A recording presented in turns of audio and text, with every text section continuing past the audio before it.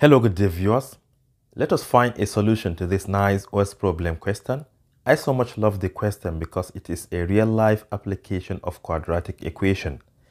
And the question reads, Tambuwal kicked a soccer ball in the air across the field. The ball reaches a maximum height of 64 feet 2 seconds after it was kicked. The ball hits the ground 4 seconds after it was kicked. At what time or times is the ball 48 feet in the air? Alright, let us form a sketch here. Suppose this is the ground level. And let's assume I was standing here trying to kick the ball.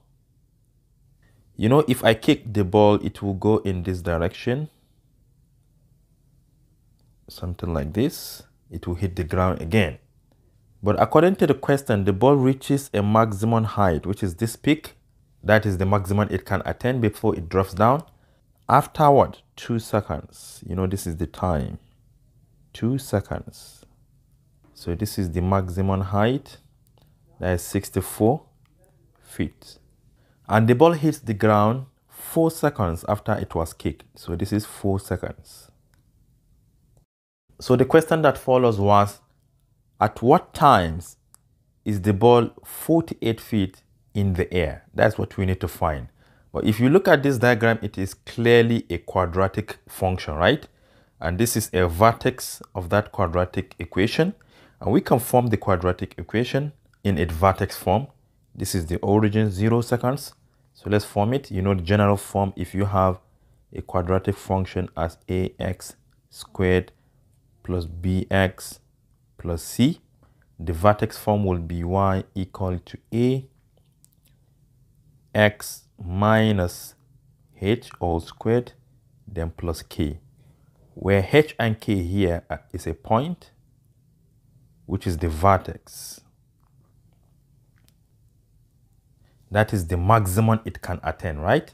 That is this point.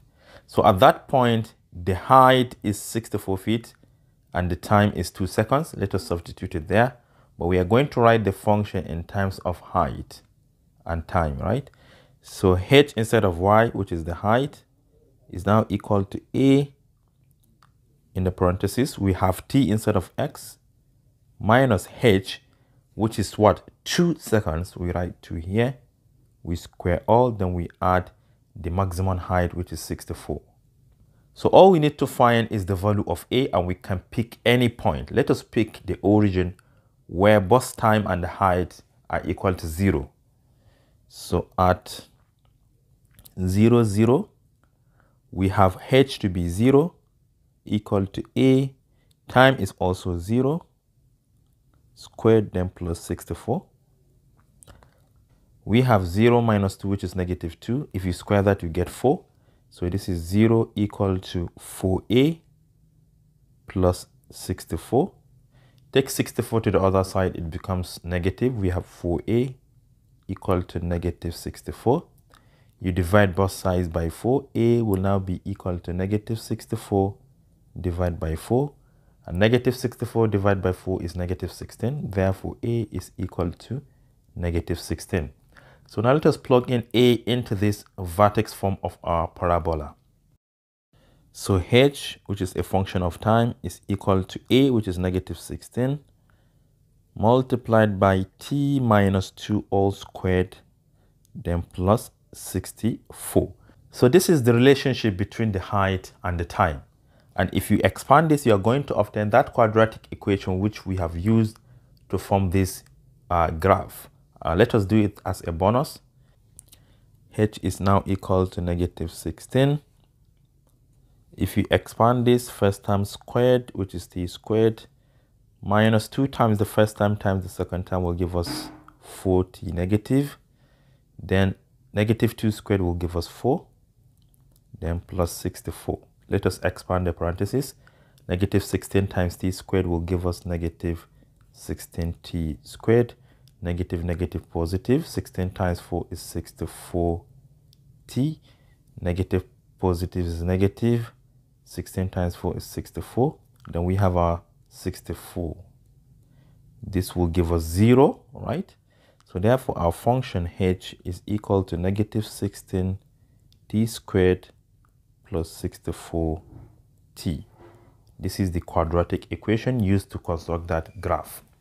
But this is not what we are looking for. We are looking for the time or times at which the ball reaches what? 48 feet. So when h is equal to 48 is exactly what we are looking for. And I'm going to use the vertex form, which is very simple. Let me use this. So this is the vertex form of our quadratic equation, where h is now 48 equal to negative 16 multiplied by t minus 2 all squared plus 64. Let us take this term to the left hand side and take this one to the right hand side. We're just going to switch them. As this term crosses the equality sign, it becomes positive 16t minus 2 all squared. If this one crosses over, it becomes negative, so we have 64 minus 48. And 64 minus 48 is 16, so we have 16 t minus 2 all squared equal to 16. Divide both sides by 16. You have t minus 2 all squared equal to 1. Take the square root of both sides. You have t minus 2 equal to plus or minus the square root of 1, which is the same thing as 1. Take negative 2 to the right hand side. T will now be equal to positive 2 plus or minus 1, because square root of 1 is 1. So finally, the time that we are looking for is equal to either 2 plus 1 or 2 minus 1.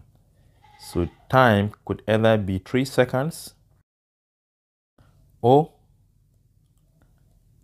1 second, right? So at either 3 seconds or 1 second, the ball is going to reach 48 feet. So let's assume this is 1 and this is 3. If you go up like this, you're going to reach 48 feet. And this is the solution to the problem. Thank you for watching. Do share to your learning colleagues and don't forget to subscribe to my YouTube channel for more exciting videos. Bye bye.